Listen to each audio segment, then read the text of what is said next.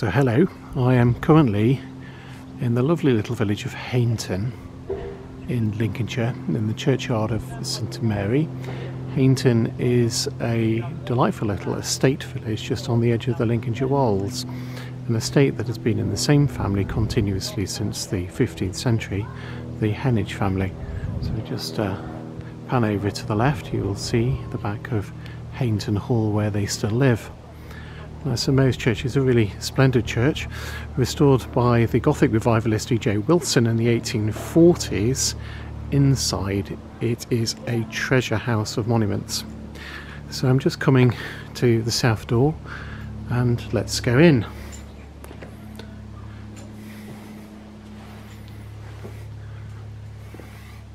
It is rather a dull building architecturally due to E.J. Wilson's work. Very Victorianised on the inside, though there are 14th century piers. Curiosity here, all the little poppy heads of the nave pews have bags on them, protective bags. Now, this church until relatively recently wasn't very well looked after at all. But now it is, it's sparkling and looking very well indeed. So heading east, there is a rood screen here which is by E.J. Wilson from the 1840s. And you will notice, as I pan round to the left and to the head of the north aisle, there are some 17th century railings, and tantalisingly behind them you can see some monuments. That's where we're heading.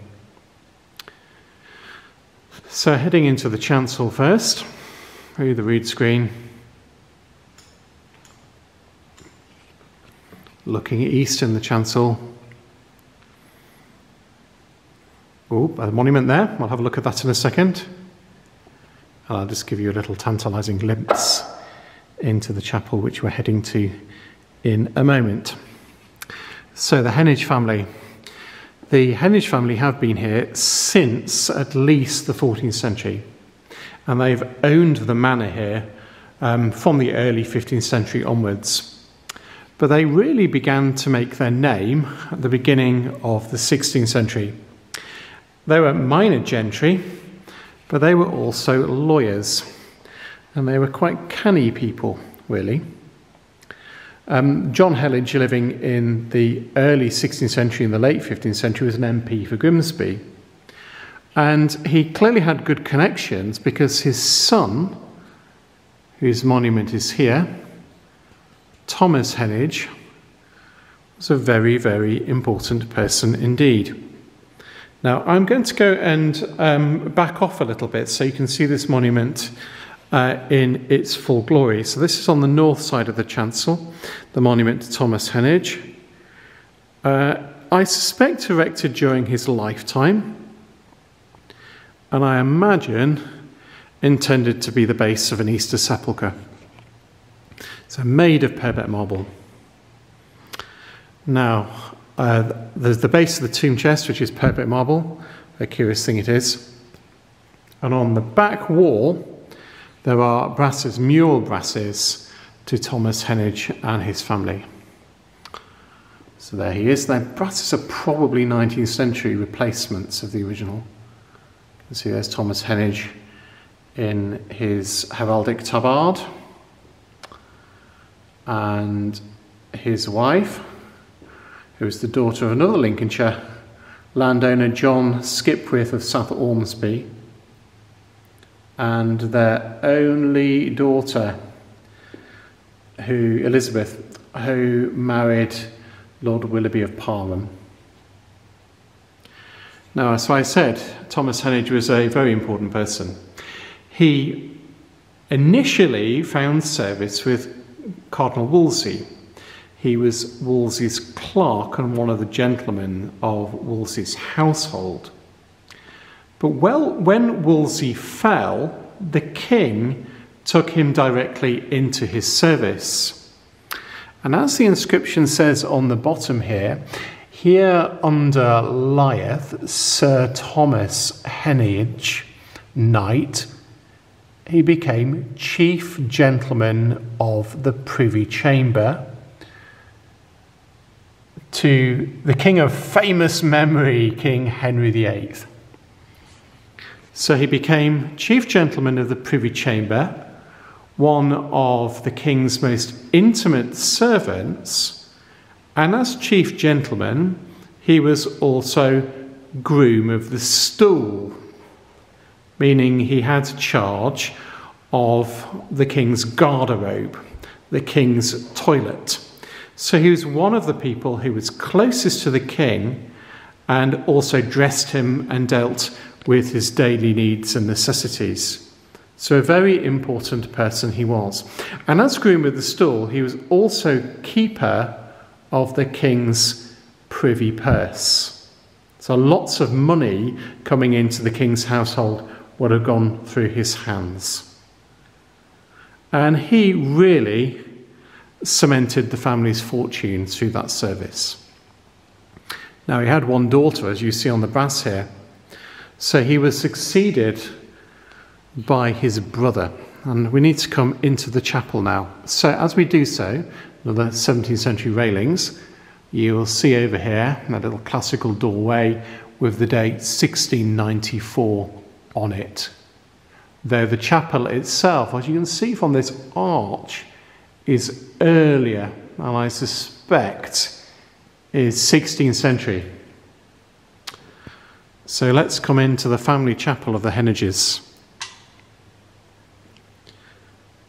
So immediately in front of us, though it's a modern replacement, the tomb chest, is the brass to Sir Thomas Heneage's father, John Heneage, MP for Grimsby, who died in 1530. Managed to get his son into Wolsey's favour. Now, just to the left of that is the second son of John Heneage and the brother of Thomas, who's also called John Heneage. And it's a fantastic classical monument, probably dating from the 1570s or thereabouts, when this John Heneage's wife died.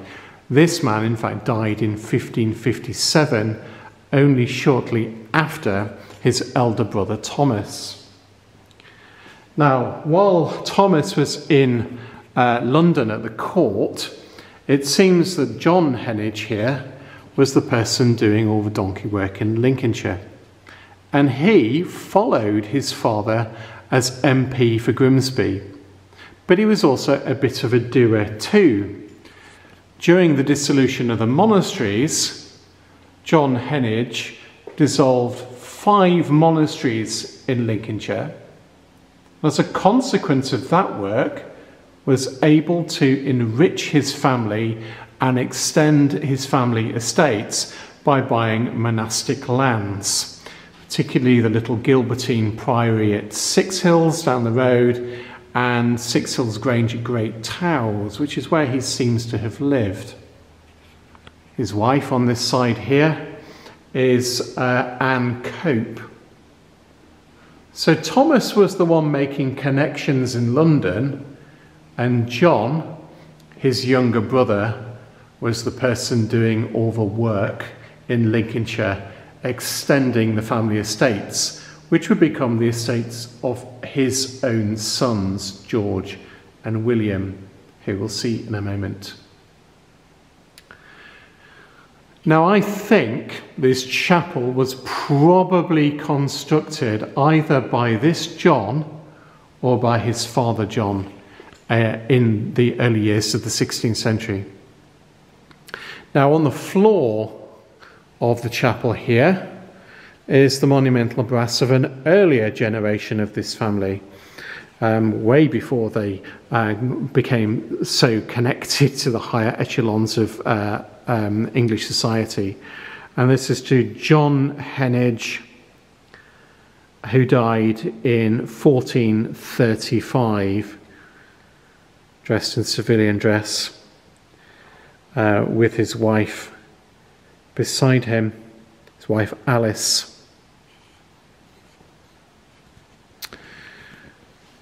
So John Heneage consolidated the family fortunes through the connections of his brother Thomas in London. Now, he had 2 sons, the eldest of whom was George Heneage. And I have to step back so you can see this fantastic monument. In fact, I might just stand on a chair for a second so you can see it from above. So this very fine monument, probably made in Southwark at the end of the 16th century, of alabaster, is to George Heneage, the son of John, the eldest son of John, who had no children. Really is a very fine monument. I'm just going to step down again and we're going to have a look at some details of it. We don't get dizzy as I come down.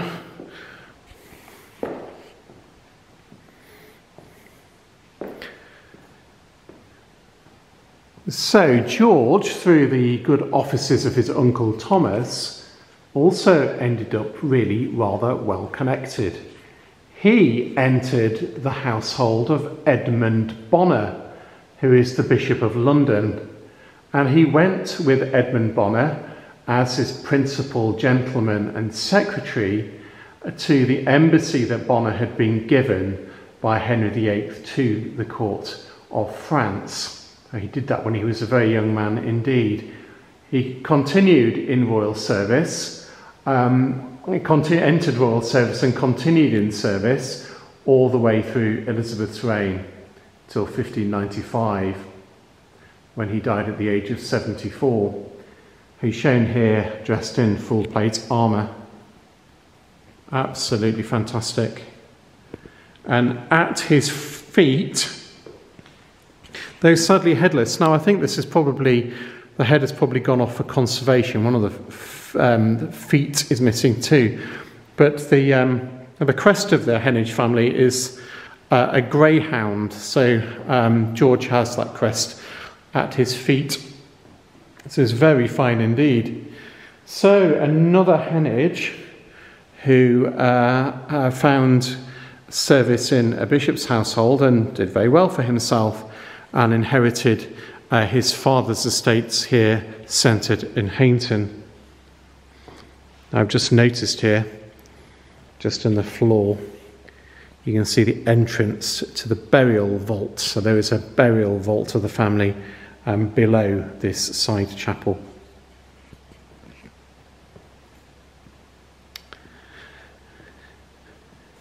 And then, when George died at the end of the middle of the 1590s, his brother William inherited the estates here, and this is William's monument. Absolutely fantastic bit of Southwark work again, and very fine alabaster with lots of polychromy. He is shown kneeling at a prie-dieu with his 2 wives. And then down below, his 2 sons and his 2 daughters. Let's come in and look at this in some detail. It really is a fantastic monument. Very, very fine quality. So there is William. He was in his 90s when he died in 1610. He was 91 when he died. Now, 2 wives here. His first wife was Anne Fishbourne, and she's shown at the back there, and she died in 1585. And then after that, he marries this lady here, Jane Brussels, who the monument says did serve our sovereign Queen Elizabeth in her bedchamber and in her privy chamber by the space of 24 years.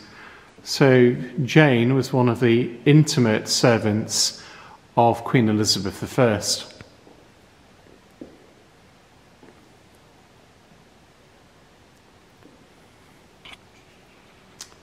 Up above, there's a huge armorial with a figure of an angel blowing the last trump upon top. On either side are two other panels, one with Adam and Eve in the Garden of Eden, a quote from 1 Corinthians 15. As in Adam all die, so in Christ shall all be made alive. And then, as we pan through,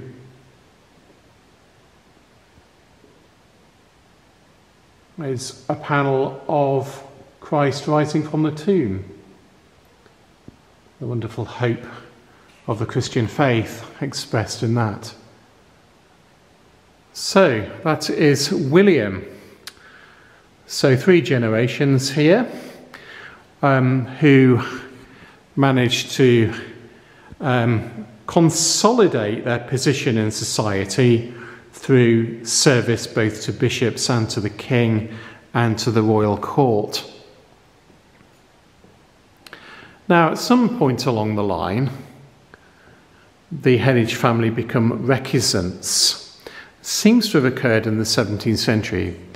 They were conforming to the Anglican faith in the 16th century in the reign of Elizabeth, but sometime in the 17th century they become recusants, they become Catholics. And there are 2 monuments here to the family from that period. Now, this wonderful tablet here by William Stanton is to 3 generations of the family. It commemorates William's grandson George and his son George and his grandson George, the last George dying in 1692. Now, William Stanton really was a very fine sculptor indeed, and this is very much in the English Baroque tradition.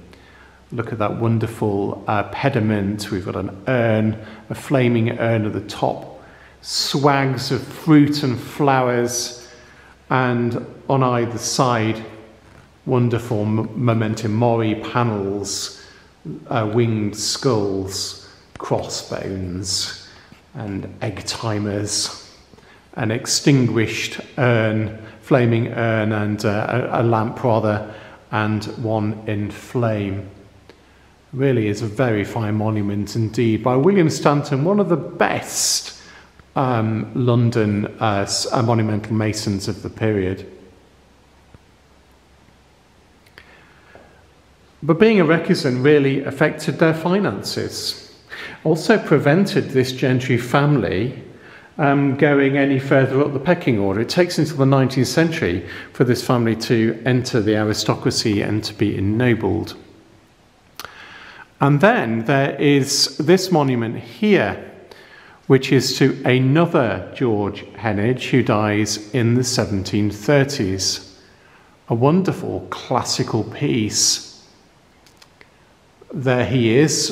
It's a pedimented monument, but there he is under a little canopy in the centre, his bust. He died at the age of 57. He's not looking at 57 in that bust, is he? And on either side are the busts and inscriptions commemorating his 2 wives, both of whom were from prominent Catholic families. Now, the bust on this side is to his first wife, Mary, who was the daughter of the 4th Lord Peter, a very prominent Catholic nobleman. Somebody who was very badly affected by the perjury of Titus Oates. In fact, Lord Peter, Mary's father, was one of the people that Titus Oates accused, one of the papists he accused of plotting the downfall of Charles II. And poor old Lord Peter ended his years in the Tower of London, expiring there. Now, when Mary dies in 1717, George Heneage Esquire then marries Elizabeth, the daughter of Sir Henry Hunloke of Wingerworth in Derbyshire, another another member of a very prominent Midlands Catholic family. Now, during all this period, the Heneages are maintaining a Catholic chapel on their estates in Six Hills. And I'll post a link below to this, but I wrote an article about some fantastic medieval vestments that survive from their Catholic chapel at Six Hills. So all the way through penal times, they remain recusants and maintain a Catholic priest and a Catholic chapel here.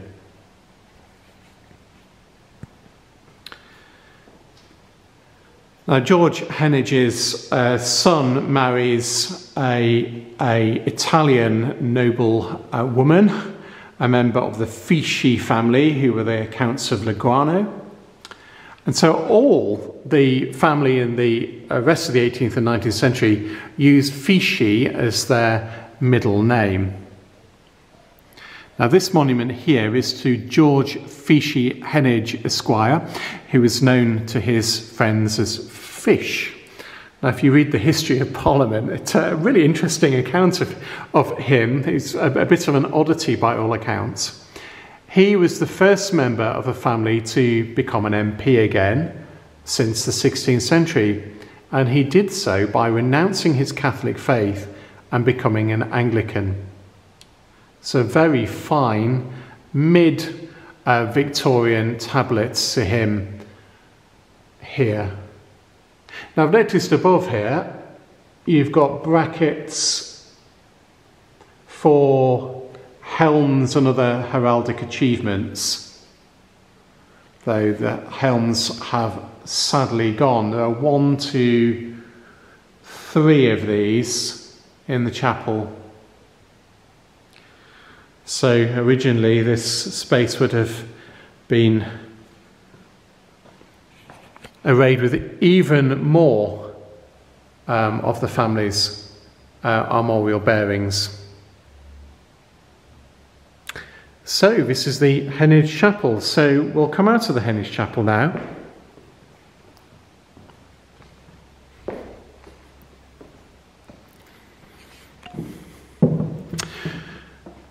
Now, I should say there is still a Catholic chapel here in Hainton. In the middle of the 19th century, it became increasingly inconvenient for the family to trot off to Six Hills, which is down the road. So they moved the Catholic priest here, and built a Gothic chapel in the grounds of their house. Now, we can't see that, unfortunately. It'd be lovely to be able to see it. It's had a recavation, a Vatican II recavation, from the photographs I've seen of the inside. Just a plain Gothic box. Now, the parish church of St Mary and that little Catholic chapel were the work of an architect called E.J. Wilson. Now, I'm just going to go and show you his grave, because he's actually buried here too. So we trot out here to the western side of the graveyard, and there's this very fine Gothic table tomb, which is E.J. Wilson's grave.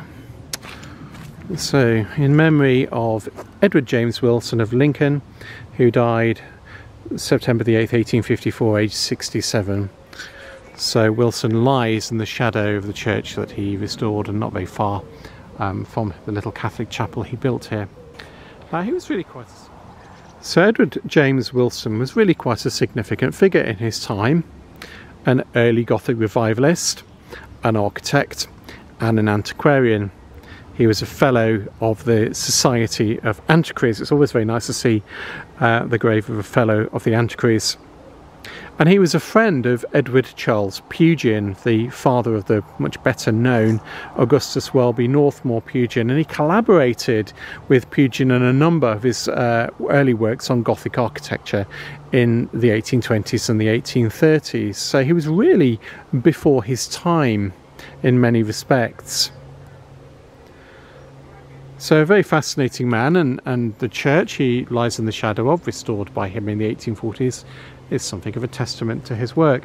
He mostly built Catholic churches, restored rather a lot of churches in Lincolnshire in the 1840s. So most of the church is by Wilson, but it's worth pointing out the West Tower, which is Saxo-Norman work of the late 11th century. Now you can tell it's Saxo-Norman work because if you look at this wall here, there's a wonderful little keyhole window which is characteristic Saxo-Norman work, which is rather lovely. But the rest of the church is Edward Wilson's work. So I'm just going to go around the outside, have a quick skirt around. Oh yeah, I said that the Heneage family took until the middle of the 19th century for them to be ennobled. They were. Edward Heneage, MP for Grimsby, was made the first Lord Heneage. And just straight ahead of us now are the graves of him and of his family. There were only 3 Barons Heneage before that branch of the family died out. It really is a lovely spot here. You can just see little views towards the Lincolnshire Wolds. I'm just going to pan around so we can see the exterior of the church. There's the Heneage Chapel straight ahead of us. All those windows by E.J. Wilson. And I'm going to leave us there. So this is St Mary's Church at Hainton in the Lincolnshire Wolds. A wonderful example of an estate church with a very, very fine set of monuments indeed to the family that owned it and still own this little village. Thanks very much for watching. Bye for now.